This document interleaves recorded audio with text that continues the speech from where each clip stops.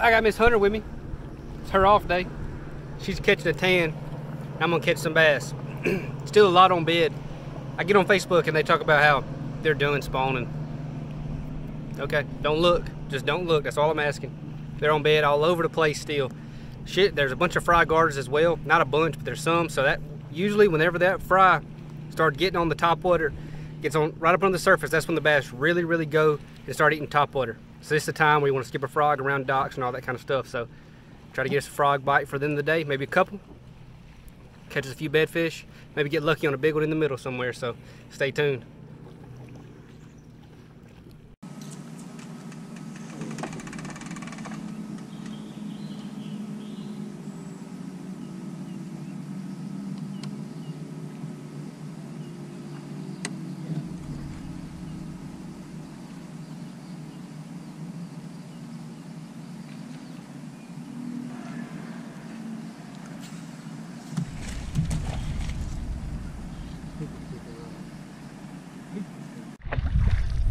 What up? It's the trooper.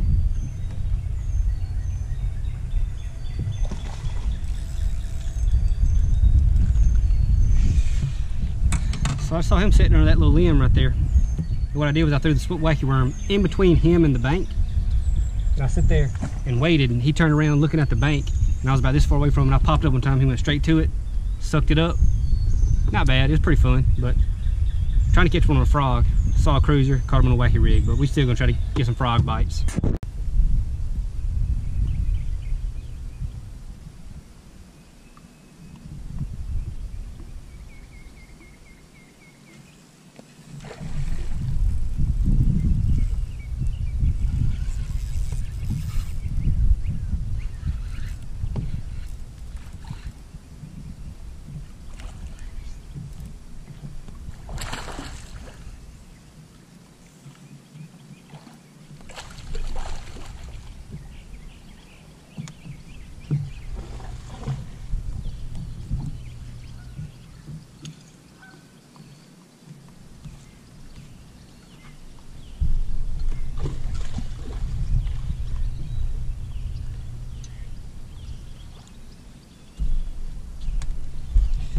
Got me a nice little bedfish.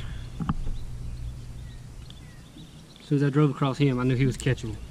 With his little tail. Ate up. He's up there right now. Waiting for a big female to come lock on with him. That one bit the wacky rig. He was so aggressive he would have bit anything, but I just felt like catching him on that for some reason.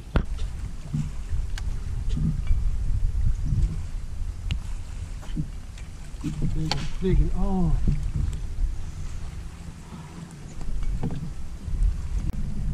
Y'all through them spells, man. It's weird. I lost so many on Santee. Came back here and lost a bunch today. I think it's Russian. You just gotta let them ease with it a little. Then you just got them. There's another one. Good one.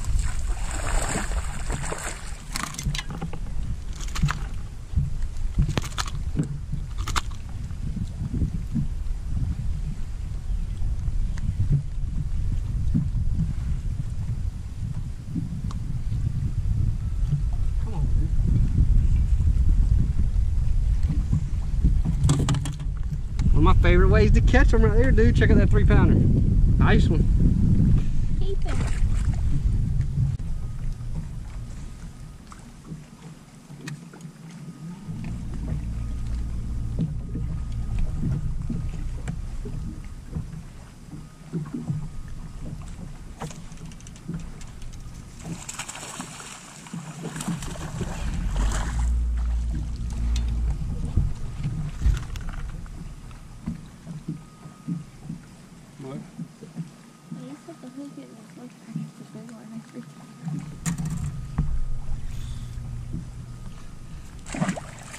I can tell because sometimes they...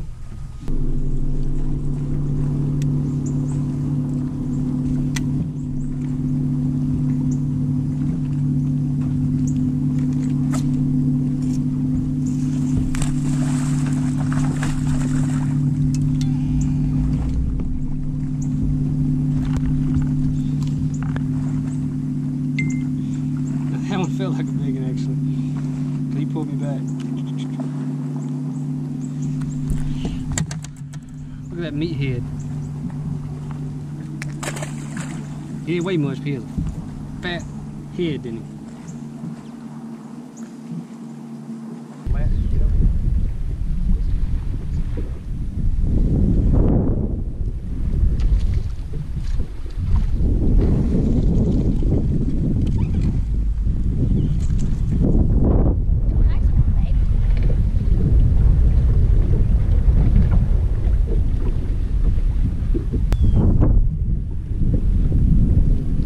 Dang, I can't get him unhooked.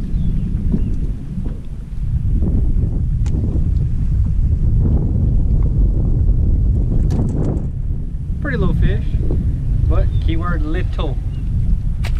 After day 2 of Santee, I caught a couple flipping. I'm back on the move where all I want to do is flip now.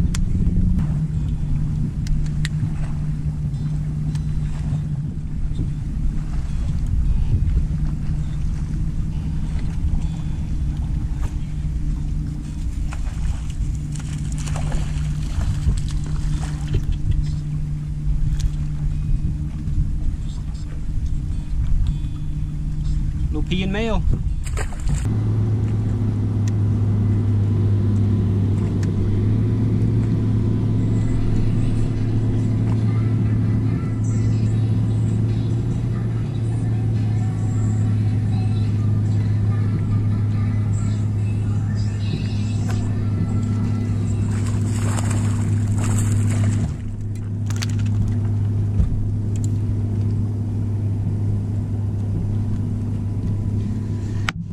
That's how that TK130 is supposed to hook them right there. Impossible to come off. Little keeper fish, but we're looking for 8-pounders, 8 pluses.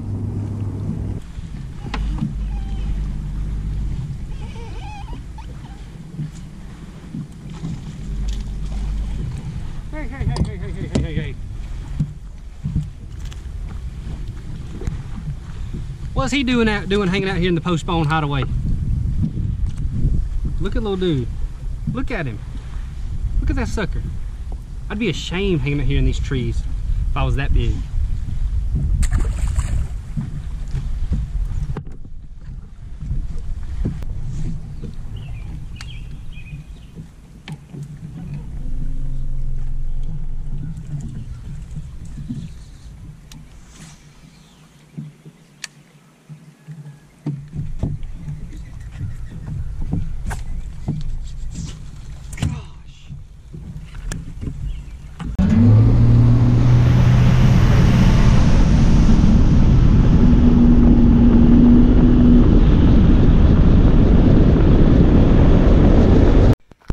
Alright, so if any of y'all are wondering about the time frame for that video, is April 30th. We actually saw quite a few elite guys out there practicing that day.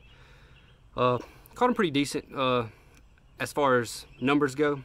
I did lose a 5 on a frog and a 5 or 6 flipping, so I didn't get either one of those on video. The frog fish actually came completely out of the water. I just had the boat turned where you couldn't really see it, but I was me and Hunter fishing on April 30th. We saw a bunch on bed, but I didn't really want to mess with the bed fish too much because I figured that's what the guys were really looking for. And, you know, it wouldn't hurt anything for me to really catch them, but a lot of people I saw were bed fishing. I didn't see anybody on the river flipping or anything like that, which is where they should have been because the shad are spawning out there.